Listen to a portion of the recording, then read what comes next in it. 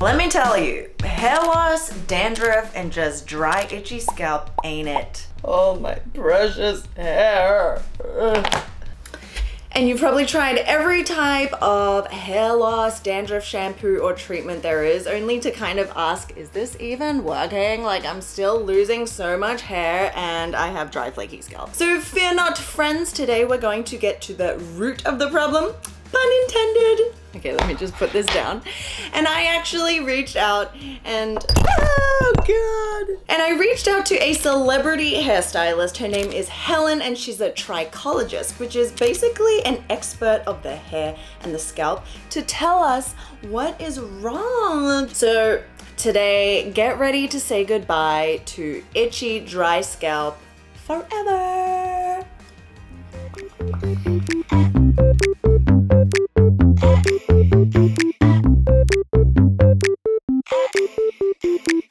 Hi guys, so I am here with Helen and we are downtown and I'm so excited for you to share with everyone all the hair and scalp tips that we need to know. This is where the magic happens. No, I'm joking. Yeah. This is where we do all our product development, we have our meetings, we have our press, events, and also something that I'm going to try on you later, which is our scalp camera to show you your scalp up close. That is actually what I'm most concerned with because let me tell you, my scalp goes through some stuff, so I need professional advice. You're going to love it. Oh my gosh. Okay, so let's go over to that and explore all about the products and our hair and scalp. Let's do it.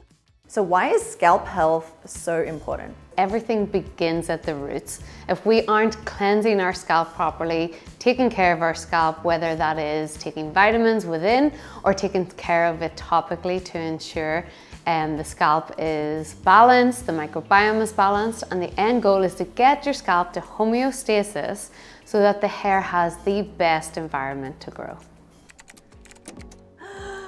The chair. Are you ready for this, Felicia? Yes? I am not, but no. Yes. Okay, let's do it. And so we're gonna go directly into the root area here so I can show you. Oh, we can see already you just have a little bit of a scratch here. Is that a pimple? You might have scratched your scalp. Do you find your scalp itchy at all? It's like dry itchy and then it gets oily really quickly in between washes. This is kind of like that dry itchy, but this is what can happen with just scratching your scalp. I see. So my scalp is really greasy, but it gets dry and itchy sometimes, especially when it's cold. So when you describe that as it gets oily very easily, but it's dry and itchy. Yeah. So that really sounds like something is stripping your scalp in your product. And this is why it's very important to understand what products you're using, what's in your products. So if there's any kind of like sulfate in your product, it's gonna strip that scalp. Okay. If there's other kind of like ingredients in it that are like astringents, they're gonna just remove that natural oil and really kind of like make the scalp then, do you know when you put like oil on certain parts of your body or on your lips, sometimes it makes it worse because your body goes into overdrive to kind of protect it and then it starts producing more oil. I do use some dandruff shampoos that have a little bit of salicylic acid as well. Okay. And I'm not sure, is it? So you don't have dandruff. Huh. And that's probably why your scalp is being stripped right now, because it doesn't need the salicylic acid. Wow. So you could use salicylic acid in like a not drug claim, so it has a less percentage. So something like our Scalp Renew, which is a lower level in it, just enough to like just exfoliate the scalp lightly. But when you go to that 2% and above, which is like when you can claim the anti-dandruff and it's an over-the-counter product, then it's kind of like a lot stronger because it's needed for those antifungal properties, but you do not have any dandruff. You actually just have stripped your scalp, and that's why you're getting the inflammation and the little dry flakes. So the number one thing that you can do to take care of your scalp is to ensure that you're cleansing properly. So when you cleanse your hair, ensuring that you're using the product correctly, you're rinsing out properly, keeping the scalp clean, especially if you have various different scalp conditions or hair loss, so that the hair has a proper environment, blood flow to the hair follicle, and a healthy place to grow. So is there a difference between when people say itchy scalp versus dandruff? Are they synonymous or are they different? They can be synonymous, but it can also just be like you have an area just around here which has a little bit more. Now there are many reasons why it can happen around here as well, okay? So this looks like a little bit of seborrheic dermatitis, again, not dandruff. And the reason why I say that is it's more, this is a reaction maybe to like heavy fragrances, or it can also be a reaction from not rinsing the product out properly. And also because our shower head just beats on this area. And it's causing inflammation, pressure to this area. But when we shampoo our hair, okay, we focus on this area a lot, and this area gets missed. So that's why we see a lot of this irritation around here. But again, this isn't dandruff, which is good to know. But what you can do is just spot treat this area. Exfoliate that. Same way as you can spot treat your skin. Like I like to apply the same rules to your scalp as you do to your skin, because it is an extension of your face. As you were saying that, I was like, this is what we say for over exfoliating with chemical exfoliants on our face. You get irritation. Exactly. So I can see like this is mainly all around this area here. And with dandruff, dandruff is poor circulation and also like a bacteria growth in the scalp. And it gets worse when we produce more oil because it feeds off the lipids in our oil. So when we sweat or work out or just natural sebum, the dandruff gets worse. But it's usually like layers and layers of skin because the circulation is poor. So that's when you see it build up on the scalp. What are the signs of a healthy scalp versus... Well, let's go to the top because you have a very healthy scalp on top. As you can see here, do you see this like nice silvery kind of gloss to the scalp here? And then around the hair follicle. So in around here, this looks very clean. If this is a sign of a bad scalp, you'll see redness, you'll see a little bit of yellow, which is the sebum, mixed with, you know, your dead skin. So it looks like there's a buildup around the hair follicle and it's very clear. So how we can tell when it's a healthy scalp without the camera is, first off, you will have that natural shine in your hair.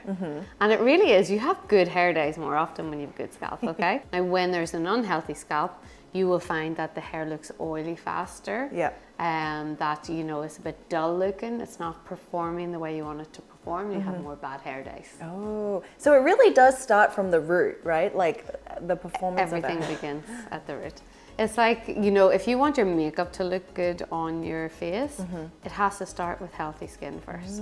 And really for hair growth, the hair follicle needs the nutrients to grow. And we get these nutrients fed to the hair follicle by good circulation, through gentle massage, but also by the scalp being clean and the ingredients able to actually nourish the scalp, along with, you know, what you put in your body. We need the minerals, the nutrients, everything in this combination together is what equals healthy scalp for healthy hair. So what are the things that you see most people doing wrong that's actually causing concern? So using products like anti-dandruff products whenever they don't actually have dandruff. So it's figuring out what your scalp is. Various different things, like if you have dandruff, not cleansing your hair often enough. Okay, so that's another question. People always love to say, it's better to cleanse your hair every 3 days because you're not keeping the natural oils, versus if I don't cleanse my hair in 3 days, it will wreak havoc. Completely. If you have a healthy scalp, absolutely, you can go for 2 to 3 days. But I also say you need to add a scalp treatment in as maintenance. Similar to if you left your skin for 3 days without cleansing it, you'd want to do your full beauty routine then, wouldn't you? This is true. Yes. When you have dandruff or other scalp issues, the lipids are what feeds the yeast and the bacteria that are in these scalp conditions. So the longer you leave your hair, the more the bacteria is able to grow. So actually, you should be cleansing your hair twice a day if your dandruff is really bad until it goes away. But with a very gentle cleanser that you're not stripping it, or with something that has the salicylic acid in it to help, because it has antimicrobial, antibacteria kind of properties to it. The most exciting thing about the hair and scalp care industry is that less is more.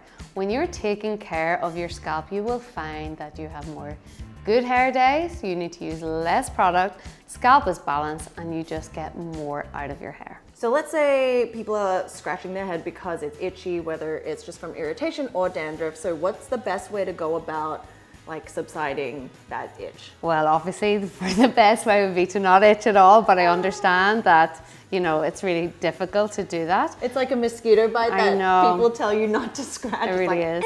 But we could see even under the scalp camera how irritating that is to the scalp and creates that inflammation. So what I would advise is try not to use the fingernails. if you need to, just press on the scalp there to get rid of the itch, because also you're creating bacteria underneath your fingernails as well. It's also with the hairbrush, when you brush with dandruff, it's like you need to clean that brush every day, because that actually could be making it worse. Change your pillowcase, all these different things. It's like if you had something that you could visibly see on your face, it would be easier to understand, you know, and follow these rules. But with your scalp, because we can't see it, it's much more difficult. Gentle approach. Gentle approach. But first off, try not. Yes. So there you have it, some expert tips from Helen herself on how to manage dry, irritated, and dandruff-prone scalp. So stay tuned, because this is only part 1 of our 2-episode series with Helen, where Helen's going to continue sharing her tips on what we should be doing in the shower. So how are we washing our hair? How should we be shampooing? What type of products should we be looking out for to get the best hair and scalp that we can? Hope to see you guys all in the next video, and subscribe if you haven't, share some love, and thank you everyone for watching Beauty Within. Bye!